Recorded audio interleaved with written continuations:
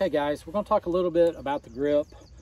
And the first thing I like to say about gripping a golf club is there's so many different ways of doing it. And for me to teach you how to grip the golf club through a video, in my opinion, is absolutely ridiculous.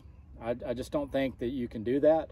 I can certainly share some of my ideals and opinions about it, but there's examples of guys that grip it all different ways. And but I think you should be aware of what different grips, what it might cause in your golf swing. We have different matchups in our golf swing. The way our body moves, the planes that we swing on, how we release the golf club. And for all those things to work in a golf swing, they have to match up with your grip, okay? So that's why I'm not teaching you just one way to grip the golf club.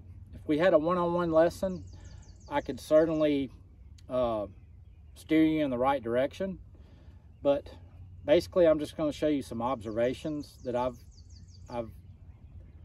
witnessed. So the first thing I'd like to talk about is like a weak grip.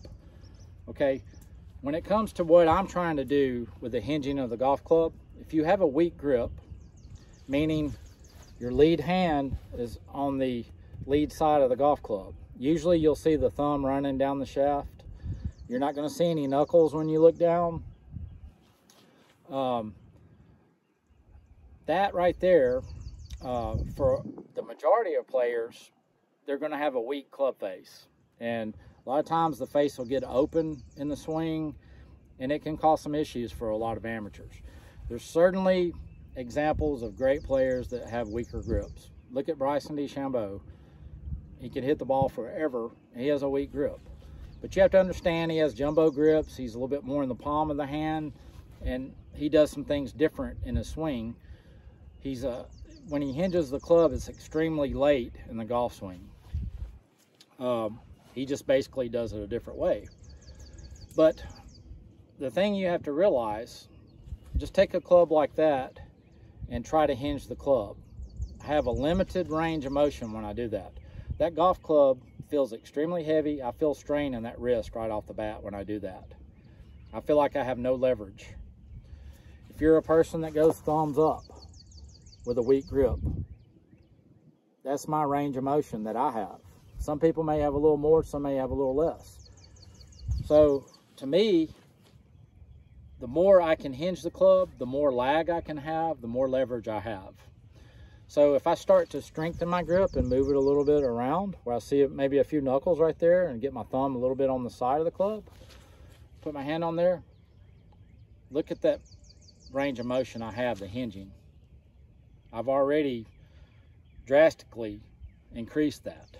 If you're somebody that goes thumbs up, look how much further you can go. So if you get even stronger, look at this. You have even more leverage, okay? So that's just a few things to keep in mind. I'm somewhere from neutral to slightly strong, and I can certainly adapt my grip to my swing. I had a question, what type of grip do you have to do to swing the club the way you're swinging it?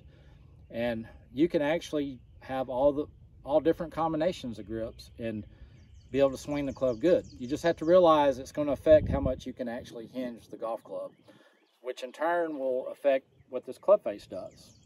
So if it's weak, think of a weak club face. If it's strong, you're probably going to have a stronger club face. So take that into consideration. It's not for me to tell you which one to have through a video lesson. You have to discover that for yourself. But don't be afraid to experiment with it and try those different things. One thing I will say, the grip, my grip is not in the palm of my hands. I like to have it in the groove of it. I create that in my swing, in my grip. The club will just fit in those grooves.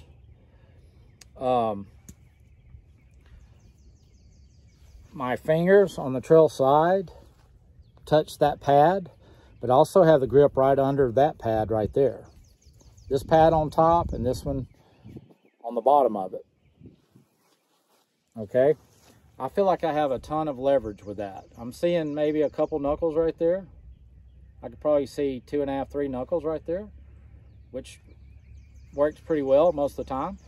And the trail hand will go right in that groove. The thumb, that thumb will fit right in that groove. So basically I have like that, just fits right in there perfectly, okay? And I don't put my thumb on the trail side to the side of the club. It's fairly neutral. And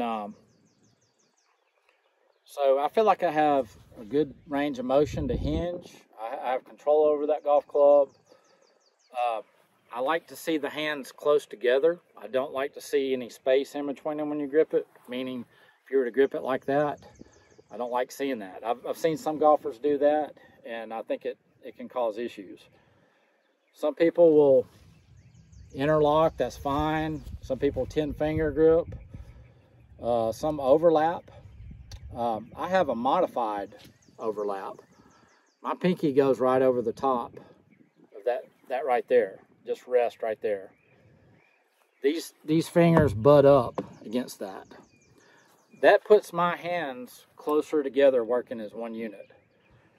I don't like to see any type of grip, meaning looking at the grip right here, I don't want to see any of that material. There's no daylight in that grip, okay? If I have that, I know my hands are close together, working together as one unit where they can hinge, and that works really well for me. But as I said before, the grip is an individual thing.